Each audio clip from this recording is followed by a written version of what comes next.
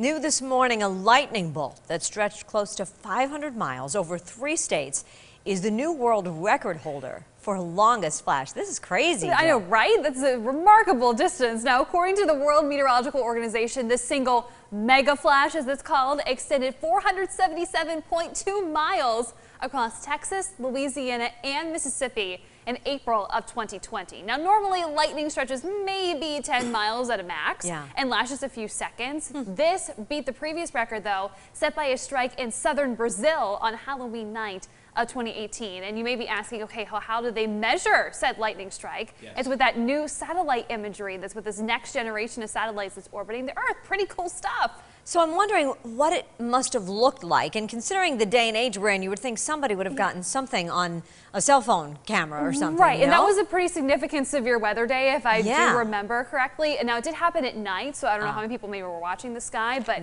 yeah, you would have seen probably this long line of electric charge, and I don't know exactly how long it lasted. Right. This was not the longest duration lightning strike, just the longest in distance. Impressive, no doubt. Yeah.